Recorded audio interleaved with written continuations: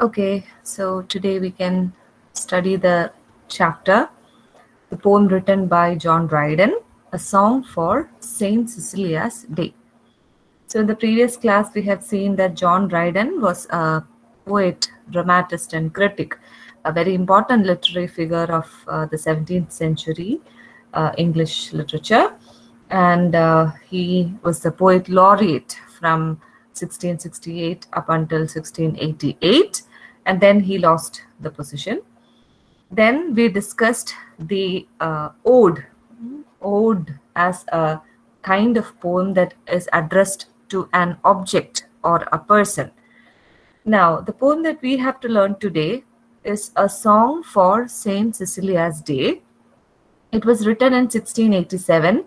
Especially, it was written to be sung on 22nd November 1687. So in the introductory class last week, I had told you that St. Cecilia was the patron saint of music, or she is considered, St. Cecilia is considered to be the patron saint of music. And her feast happens to be on the 22nd of November. So this song is written in the form of an ode.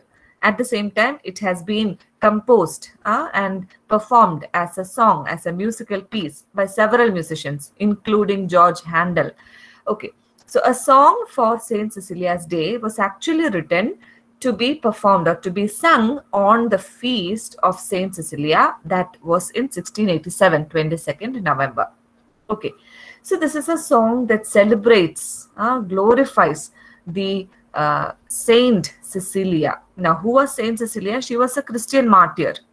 She was a Christian martyr, and she is considered to be the patron saint of music. She is believed to have invented the organ. Now, you know that organ is usually associated with church music, right? So in the previous class, I had told you that Saint Cecilia is believed to have invented the organ. So naturally, this poem, because we are discussing, or we see that the poem is addressed to the patron saint of music, we can see that this song itself is about music, is about the power of music to relate to different emotions. So in the last class, actually, I had given you a slight summary, a little bit of a summary of what this poem was about to be. Today, we'll deal that in detail. Okay. So, and I had already told you that two odes, similar odes, are written by Dryden. One is a song for St. Cecilia's Day that you have to learn. And also, there is another poem that is Alexander's Feast. Okay, so two poems are written by John Dryden in the form of the ode. Okay, out of that, we have to learn a song for St. Cecilia's Day. Okay, so let's see. I had, even though I had mentioned to you the structure, I'll once again repeat it. So there is one stanza. What you can already see on the screen is the first stanza. Okay, there is a big stanza. That's the first stanza. Okay, stanza 1 deals with how universe was created in the Christian belief and how that is related to music and harmony. The second stanza is about another person from the Bible, another biblical figure called Jubal. Now, from the third up until the seventh stanzas, each stanza has reference to one musical instrument. Okay, different musical instruments are mentioned in each of the stanza. And then finally, there is the reference to St. Cecilia and how she and her music is above every other instruments. And finally, there is a grand chorus. So this is how the poem, a song for St. Cecilia's Day, is structured. Okay, stanza 1, stanza 2, up until stanza 7. And then there is a grand chorus. So you can see that the whole poem itself is written in the form of a song. And as such, it can be performed. It was composed and performed as well. Okay, so today we'll see the first stanza 1 of St. Cecilia's Day, 1687. So the poem begins by referring to the Christian myth of creation. Okay, so what is the Christian myth of creation? Christians believe from the book of Genesis. In Malayalam we say Ulpatti Pustakam. In the book of Genesis, we see that God created the universe. God created everything that we see around us, including the plants, animals, the light, everything, and human beings. Okay, so one day God created light, and then he separated light from darkness. The next day he created the land, separating it from the sea or water. Then he created the sun, moon, and the stars. Then another day he created the plants. The next day he created animals of the land and the sea. Likewise, he took 5 days to create the whole world. And on the next day, he created man. Okay, God molded the shape of man. It is said in the Bible that God created man in his own image. Okay, and then after creating the man, so everything is now done. All the creation has been done.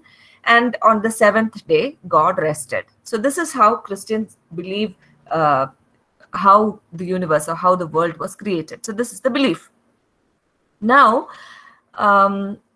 this poem refers to this Christian myth of creation, how God has created the universe. Okay, so actually the Bible starts, the first verse of the Bible says that the world was full of chaos. Chaos, chaos. Chaos എന്ന് പറഞ്ഞാൽ ആകപ്പാടെ ഒരു ഷേപ്പും ഇല്ലാതെ, there is no shape, there is no symmetry, there is no structure, കുഴഞ്ഞു മറിഞ്ഞു കിടക്കുന്ന അവസ്ഥ നമ്മൾ മലയാളത്തിൽ പറയും. That's what we mean by chaos. There was nothing, there was no structure, there was no coherence, there was no order.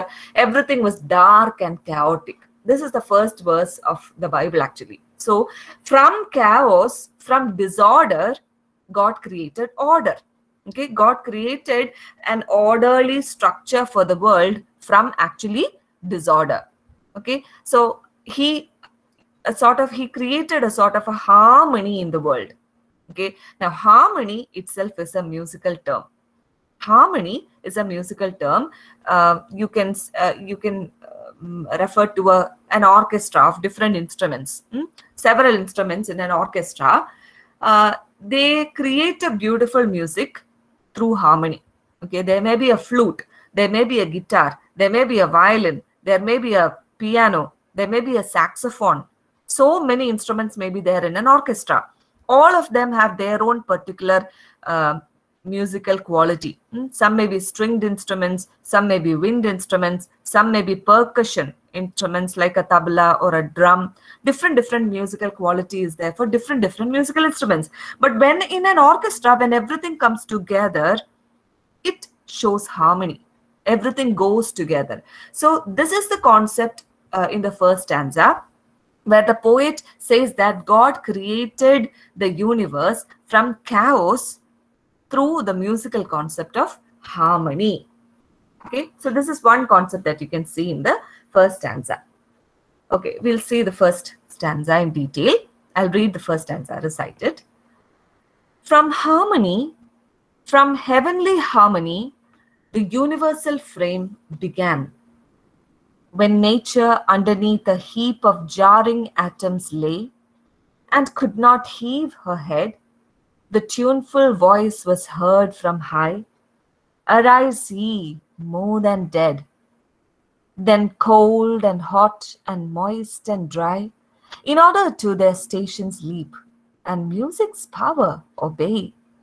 From harmony, from heavenly harmony, this universal frame began. From harmony to harmony, through all the compass of the notes it ran, the diapason closing full in man. Okay, so around 14-15 lines are there in this first stanza. It talks about the creation of the world. So we'll see it line by line. So from the first line itself, you can see the references to harmony. And I have already told you what is harmony and what is the musical concept of harmony. From harmony, from heavenly harmony, this universal frame began. So how did this universal frame begin?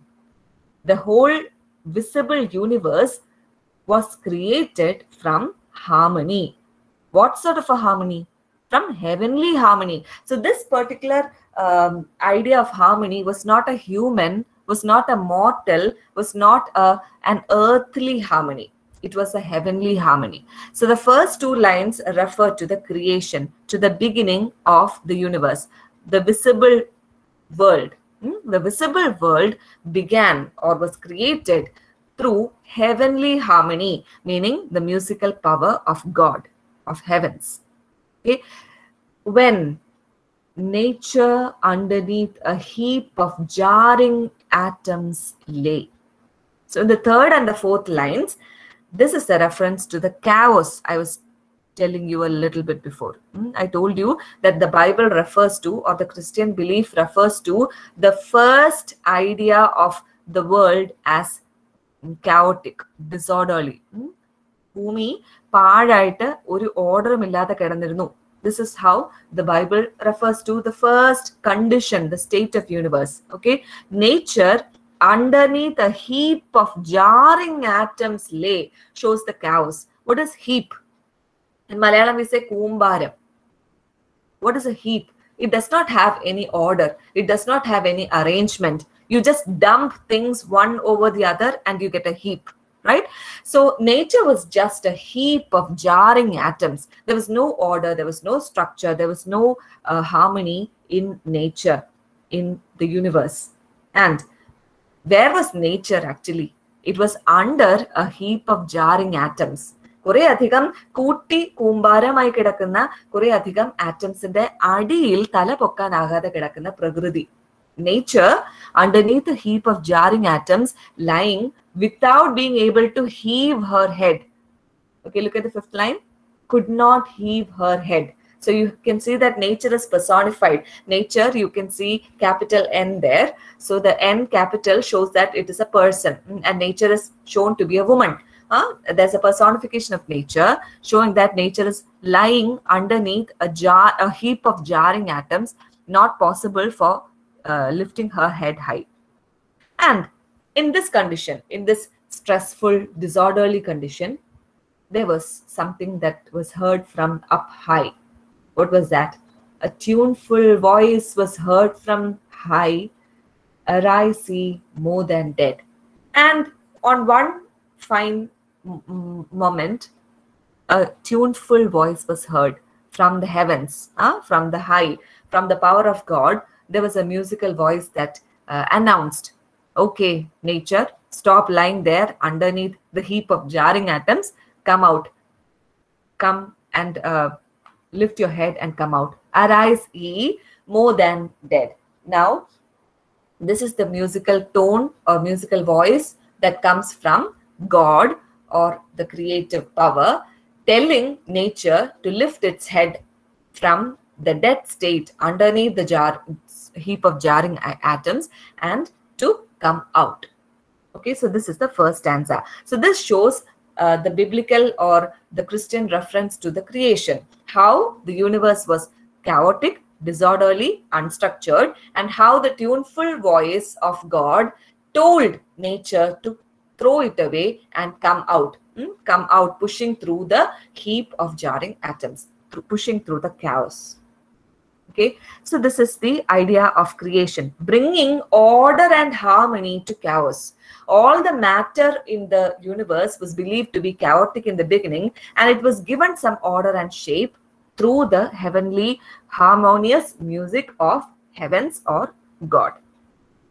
Now you can you have already seen the reference to the heap of jarring atoms, right? So that refers to the Pythagorean doctrine.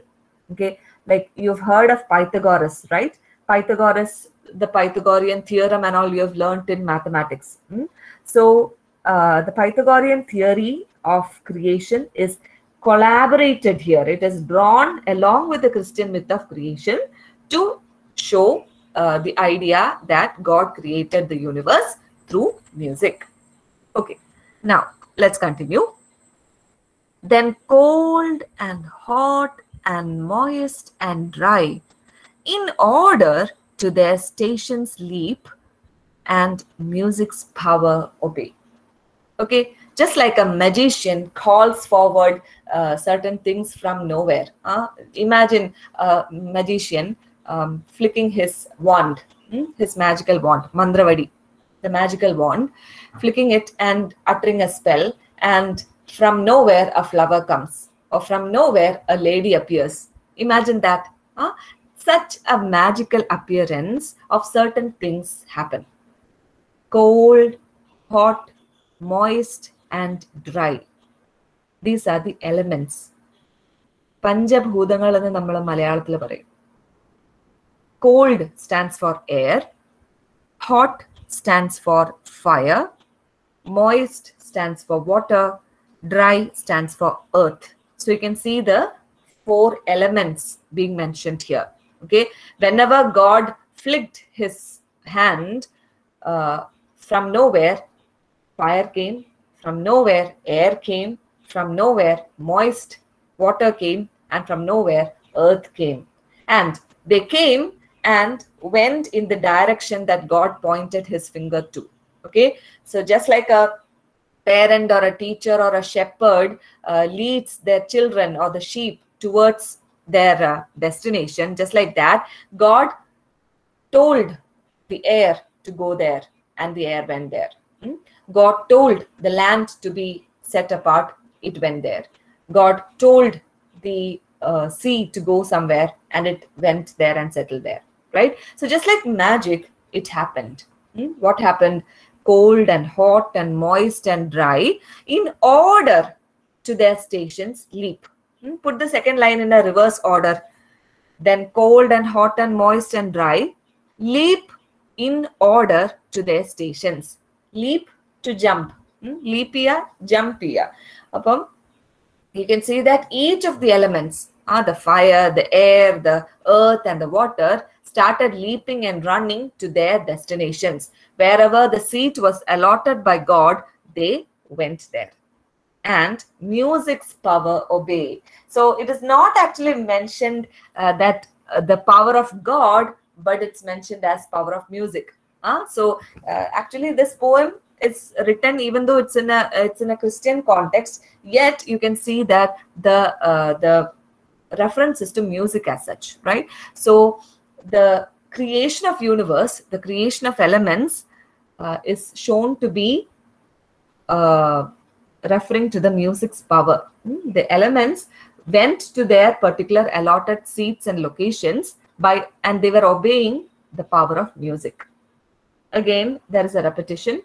From harmony, from heavenly harmony, this universal frame began.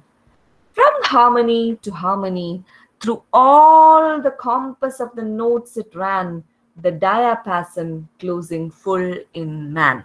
So likewise, from harmony, from what harmony? From heavenly harmony, this universal frame began. So this is how God created the universal frame. This is how heavens, or this is how the universe, the visible structure of universe was created. How was it created? From harmony to harmony. Now imagine, you all must have seen a keyboard, the organ. You all must have seen the keyboard somewhere, at least even if you may not have seen it for real, or even if you may not have played the keyboard or organ for real, you all know, right? The black and white keys on a piano, you all might have seen that, right? So if there is anybody who hasn't seen a keyboard, you may please message me. I can show you the image. Okay. So you imagine there are certain, there is a scale of black and white keys on an organ, starting from one key, that is the C, till maybe after 10, 15, 20 keys, ending with another key, say the C. So from one key to another key, from harmony to harmony, the whole spectrum of music is there in creation. Through all the compass of the notes it ran. What notes? The notation of music. What are the musical notes? Musical notes in Malayalam or in classical Eastern music, we say sa, re, ga, ma, pa, tha, ni, sa. For arohanam and avarohanam, you climb up the pitch and down the pitch. You have sa, re, ga, ma, pa, tha, ni, sa. These are the notes. These are the musical notes, the basic. In Western classical music, we have either A, B, C, D, E, F, G, or Do, Re, Mi, Fa, So, La, Ti, Do. So these are the musical notes. So how you say sa re ga ma pa dha ni sa sa ni dha pa ma ga re sa. So this is the notes. This is one scale. This is one scale. Okay. So universe was created from the sa to the sa, from the lower sa to the upper sa. In Arohanam, we say sa re ga ma pa dha ni sa, from the lower sa to the higher sa. And then you have sa ni dha pa ma ga re sa, from the upper sa to the lower sa. So this is the notation. That's our scale. So this compass of the notes, it was the basis for creation. And finally, the diapason. Diapason means the entire note. Sa re ga ma pa dha ni sa sa ni dha pa ma ga re sa. The whole notation finally closed in the creation of man. Diapason means the entire musical notation closed in man. It was culminated, or the last creation was man. So in the beginning, I told you, God first created light, separated light from darkness. Then he separated land from earth, land from sea. Then he separated plants, and then he created plants. Then he created animals and the birds and the sea animals. And then finally, he created the man. So likewise, just like you play the notes on a piano, on a keyboard, or just how you sing the sa re ga ma pa dha ni sa, like that, from one scale to the other and then back, like that, he was playing the notes of a music, and the musical notes culminated in the creation of man. So altogether, you can see that heavens created the universe through music, or rather, the universe obeyed the power of music so that it was created from chaos to order, to a structure. So I hope you have understood whatever we have learned in the first stanza. Can you please respond in the chat box whether you have understood or not?